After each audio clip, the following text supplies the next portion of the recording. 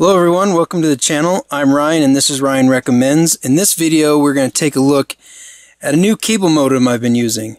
It's the Motorola MB8600 DOCSIS 3.1 and claiming 6 GB max speed. So we're going to do a quick unboxing. I'll show you what comes in the box. We'll get some close-ups of the modem itself. And I'm going to share with you how I've got it set up. We'll do some speed tests, and at the end I'll let you know if Ryan recommends.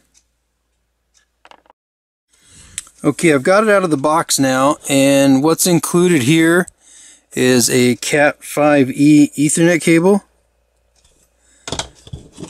You get the quick start guide, just a little Motorola help card. And you do get a little wrench to tighten your cable in the back and some cable management straps. But one reason, it's usually not the reason to select a new piece of equipment for your home, but is the look.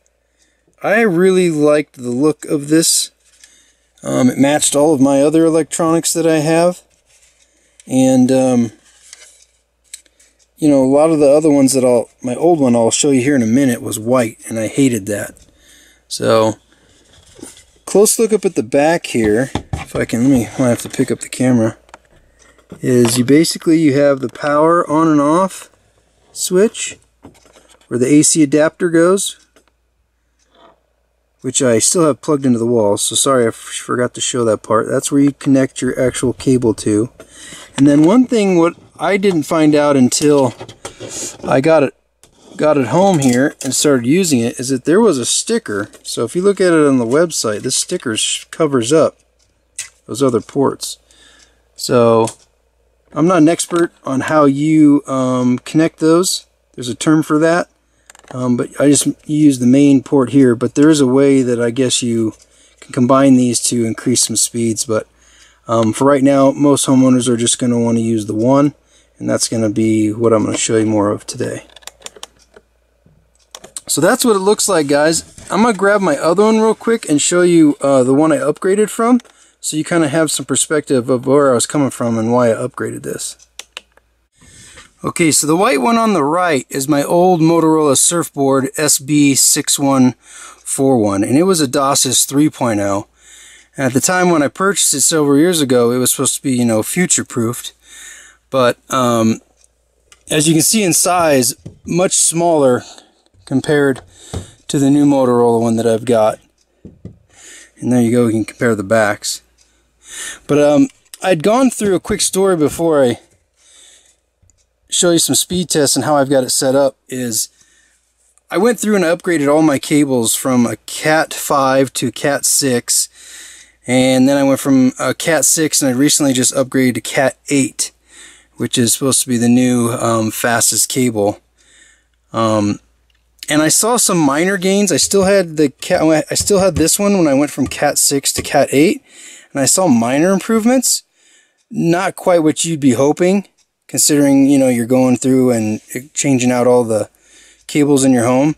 But as soon as I went to this is where I saw some huge gains in speeds. So I'm gonna hook this up back where it goes in the corner of my house. And I'll kind of show you how I got it set up, and then we'll do some speed tests. Okay, so this is where I've actually got it set up in my house. I got it plugged back in, but you can see the indicator lights on there. The one thing about that other Surfboard one is the lights were super bright. So even when it was dark and I turned everything off, it was almost like a night light. So for that, I do appreciate the change in design. And you can see how I've got it hooked up in the back. And like I said, that is a Cat 8 cable going in there. And now all of that is from here, runs up to my TP-Link router. And so I've got several cables coming out of the back along with the Wi-Fi. So that's my setup. And so now that you see how I've got it set up, Cat 8 everywhere. This is 5 gigahertz Wi-Fi and 2.4, and connected to this new router here. So let's go downstairs. I'll run some speed tests and show you exactly what I'm getting. Alright, so I'm back on my laptop, which is again is hardwired in with a Cat 3.8 cable. And I just googled speed tests, and so we're going to run a speed test a couple times and see what I get. So you can see I'm above 900 megabytes on the test download, which I can tell you before I upgraded I was at 200 or 300 if I was lucky.